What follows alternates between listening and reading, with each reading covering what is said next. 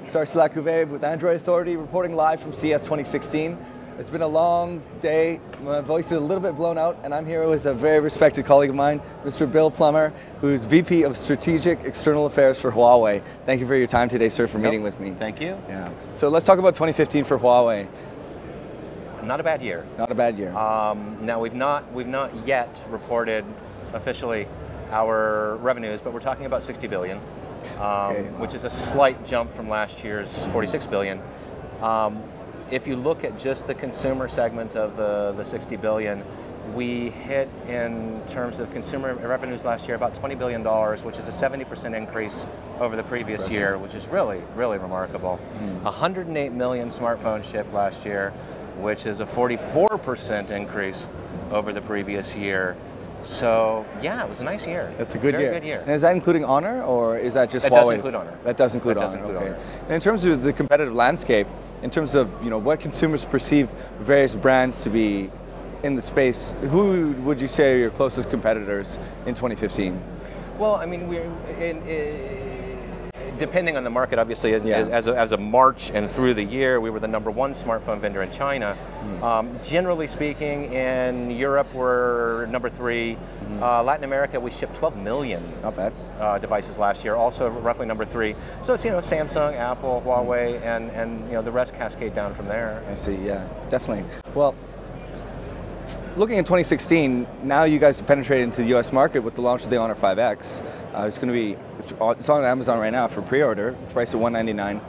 What other kind of devices did you think are going to come to the U.S. in the future?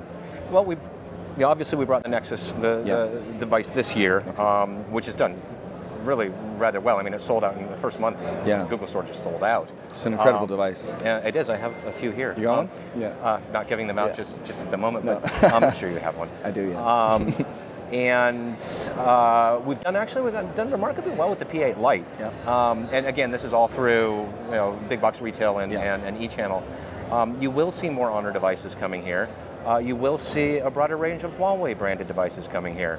And it's sort of a complementary approach. Just as the approach to the U.S. market is similarly complementary in terms of from a channel perspective, the U.S. market is different. It has, the carrier channel is far more pronounced here than anywhere else, and so we're taking a complementary approach, working with the carriers to fill their portfolios, but then also addressing the consumer segments that are going to buy unlocked anyway, and that's where some of the Huawei devices and all of the Honor devices are targeted. So talking about the Nexus 6P, I mean, that was a breakthrough for Huawei in a lot of people's eyes. How is it architected, and how is it achieved? And can you talk about any potential for future collaboration with Google? Well, I mean, when you're involved with Google on a Nexus project, it is a special project within your organization, and so Huawei, of course, the consumer business continued to move along while this project moved along. So it's very collaborative. In terms of the interaction between Huawei and Google.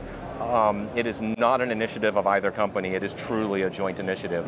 I think we enjoyed the experience, I believe that Google enjoyed the experience, and I think that both sides would look forward to enjoying the experience again. Absolutely. Well, consumers absolutely loved the device, and it got our Editor's Choice Award, and it was second place in our Best of Android. Oh, that's unfortunate. But it was the Reader's Choice, it was what the readers wanted to win. And anyway, it's just a fantastic device, so we really have to congratulate you for that. Well, I'm carrying one now, and I'm also carrying a Mate 8 now, and I also have a P8 on me now, so I'm carrying 3 phones, which is probabty too many. A little bit. I look, though, I'm torn between the Nexus and the Mate 8, and I think that the winner ends up, the Mate 8 is just, it's exquisite. Such an elegant device. It really is, yeah.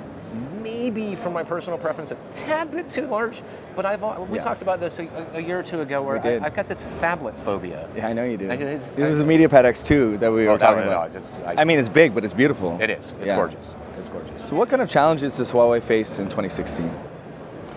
Well, I think industry-wide, we're moving towards, as you wander around here at this show and everyone's talking about wearables or other connected devices or connected solutions or what have you, and that's great. and this is the the so-called interweb of stuff, or what, I hate IoT as a phrase. But, I do too. But it is what it is. So we'll call it iOS or IWOS, interweb of stuff.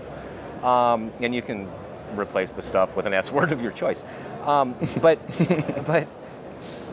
that's all exciting and that's all very sexy, but how is all that going to work? Yes. So from a consumer perspective, Huawei obviously we're in the wearables business. We're doing terribly well in the modules business, working with particularly the German automobile manufacturers, taking an approach there where it's like, look, we don't know the vehicular environment. You guys figure out the user interface. We make radios. We make damn good radios. Yeah, you do. And so, so that's a big business for us as well. And then populating a range of devices that gives, a variety of consumer segments. We're not a one-trick pony like some companies, folks in our competitor space. But then there is that infrastructure business and all the which magic. is massive. Yeah. Yeah. And all the magic of wearables and all the magic of the interweb of stuff is only going to work if you got the networks to support it. You need that infrastructure. And if imagine 2G or imagine 3G as a little stream through the forest, and 4G is the river fed by the stream. Well, 5G is going to have to be the ocean. It's the ocean. Has to be. Yeah, you're right. Because otherwise, we've already said 100 billion connections plus by 2025. Yep. At 10 gig a second, bare minimum, and with sub-microsecond latency, because some of those connections might be telemedicine related. Yeah, exactly. And you kind of, a delay, not a good thing. You need it. And in a smart car environment, the same thing. Building out those networks is going to be critically important, and we are already $600 million invested in R&D for 5G, a network technology that won't be deployed for half a decade. Building that understanding this year as we continue to build our consumer brand, but help the industry also understand we need to work together. Getting to 100 billion connections is going to be a collaborative effort. Doesn't seem like the industry is prepared, to be honest. Particularly markets like the US, where it seems to be quite a bit slower in terms of adopting the latest generation technology. It'll be, I think that, well, the US actually, in terms of LTE, the US was definitely behind in 3G. The US actually led, to some extent, 4G deployment, largely because they were so far behind in 3G. Yeah. And also because the Europeans bankrupted themselves in buying spectrum for 3G. And China also a leader in LTE or 4G deployment.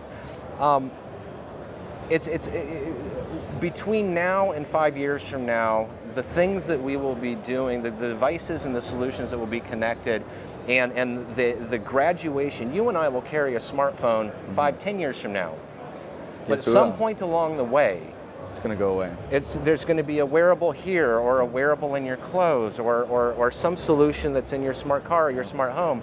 And so that evolution is one we all need to be preparing for as well. It will be profound. And something that Huawei, as the world leader in infrastructure, and as a top 3 soon, well, aspiring to be top 2 in terms of devices solution, we think it's important to be driving this conversation and looking forward. And it's a responsibility as an innovative leader to be a part of the conversation. And that does bring a very logical next question, which is, Huawei was demonized, unfairly or fairly, depending on your perspective.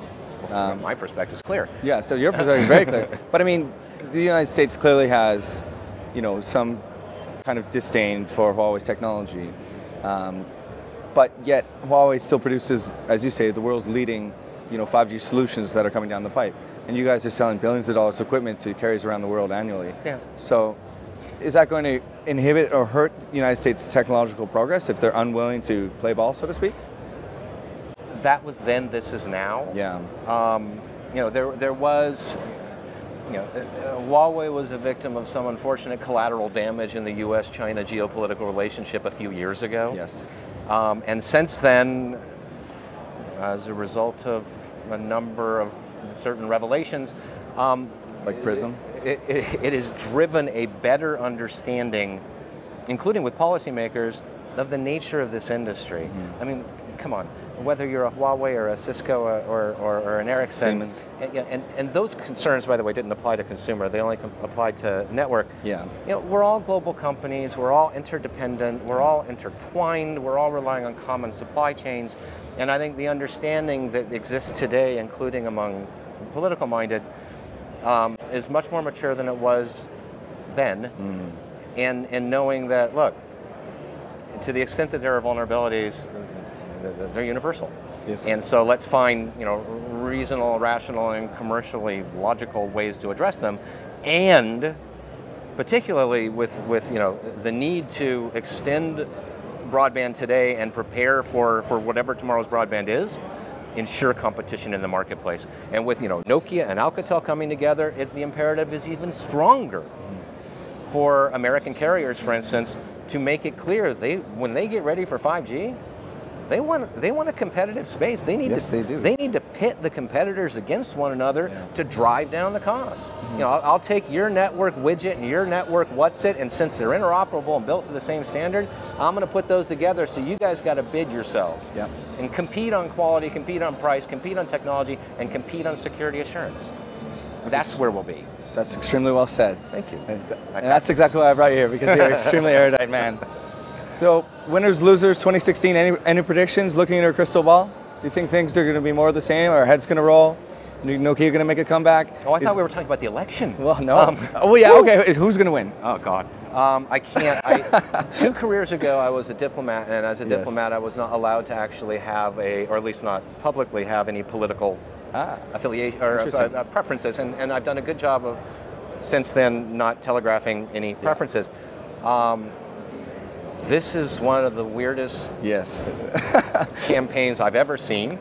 I'm firmly hoping that America remains a marginally rational country in the future. Doesn't seem like it will, though. No, I think we will. I think we just need to get this out of our system. We're working through that. Yes, we are.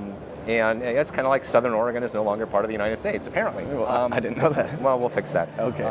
It'll work itself out. Canada's not a real country either, apparently. But in the industry, I think it's going to. I mean, the evolution of smartphones is going to continue to be fast paced. I mean, the cadence of that industry right now and wearables is so much faster than most other ICT sectors. Yeah. I don't see that changing. There are no huge big infrastructure deals going on really anywhere. Everyone is building out 4G and getting the where there are capacity issues. You got microcells and picocells, or coverage issues, or even as Huawei's doing here in the U.S. and some of the rural areas in Eastern Washington, Eastern Oregon. We've deployed gigabit city solutions for places where the major carriers just simply weren't there. Yeah, I heard that. So those I think it'll be more of the same this year. Kind of like the evolution of this show year to year. It's only the first day, and I've been around. I'm waiting still. There's always, at some point, there's always an aha or a gotcha or a wow. I haven't seen it yet. I don't know. I haven't seen it either. It's my 5th time doing it, but I know there will be something significant. Well, once we're off camera, I'm going to tell you about something I heard about, but I'm not going to say it on camera. We'll have to stay tuned for that. Yes. Mr. Plummer, a real pleasure and honor. Thank you. Guys, Darcy LaCouvee from CES 2016 reporting, signing off.